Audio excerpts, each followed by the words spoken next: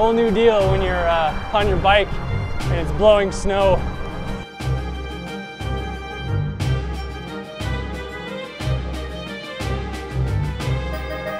I've learned that you can pretty much ride through anything.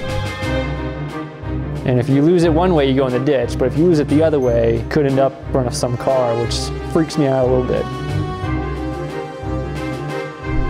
With the exception of some extreme ice situations.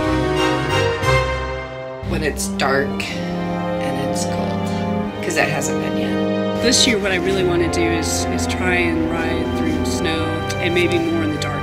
Thank you for making it home alive. It's kind of given me a new hope for cycling year-round. Just really changes your whole threshold for cold.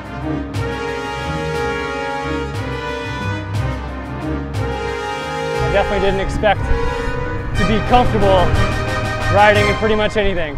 I'm not looking forward to riding home in the dark again.